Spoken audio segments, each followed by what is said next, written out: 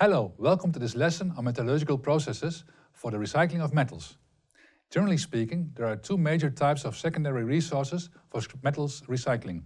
The first one is metal scrap and the second one is metal containing wastes or residues. Metal scrap will be the main topic in this video because metal containing wastes or residues are from more specific sources and processes. Metal scrap is already in metallic form and it can take a relatively pure form when it is collected from product manufacturing. In this case, it is called new scrap or production scrap. Metal scrap can also be in a very contaminated and complex form, for example, as the scrap from end-of-life products such as obsolete electronics. In this case, it is called old scrap. New scrap, formed at production manufacturing, is also often specifically collected and remelted in the plant or sold to remelters for production of the same type and quality of metals or alloys. This is a common practice for aluminum and copper. Remelting is a simple physical process of heating, melting and casting. It is important to keep the metals from oxidation loss during remelting. The main operating cost is the energy, which can be electrical or from fossil fuels, such as oil or natural gas.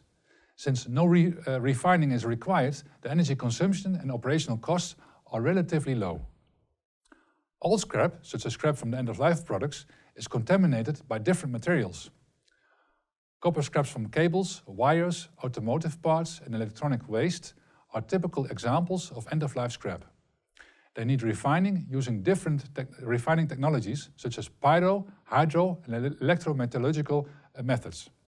During the pyrometallurgical refining, only impure materials or non-metallic contaminants are removed. Examples of hydro and pyrometallurgical plants in Europe are Umicore, New Boliden and Aurubis. If a metal scrap contains a lot of other metals and is contaminated, hydro and electrometallurgical recycling are often used. Hydrometallurgical recycling can be flexible and robust, however, from an energy consumption perspective, it is not always favorable. Printed circuit boards from e-waste can be treated hydrometallurgical through acid or alkaline leaching. In this case, an oxidizing agent may be needed, for example, oxygen or for acidic dissolution of copper. Leached copper will be purified through solvent extraction.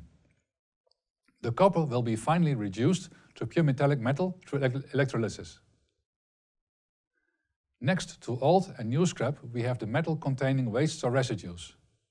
The metals in these materials are usually in an oxidized state or in a form of various compounds. Examples are tailings from mining and mineral processing operations, slags, and the residues from foundries, as well as flue dust of metallurgical processes, or waste sludge and other residues from chemical and other process industries. Metal containing waste and residues can be smelted together with ore and concentrates in smelters. Depending on the state of metals, being oxidized or not, and the type of metals, also combinations of pyro and hydrometallurgy are used. Per type of metal containing waste and residue, the pyro or hydrometallurgical process or its combinations must be fine-tuned. So, concluding from metals production from recycled sources, a distinction is made between metal scrap and metal containing waste or residues.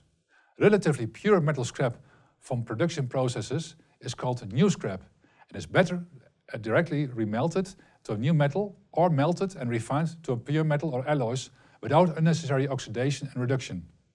Old scrap, such as scrap from end-of-life products, is quite complex scrap. This scrap can be refined via pyro, hydro and electrical metallurgical methods, as discussed in the video before. For metal containing waste and residues, both pyro and hydrometallurgical technologies are used, its combinations depending on the type of feed. Some critical metals are normally produced as byproducts or co-products of the regular materials. Their use in products is generally in trace amounts at low concentrations. Therefore, recycling of these critical metals from end-of-life products is much more challenging than the other metals. For this, more efficient and cost-effective extraction and refining technologies are needed in the future.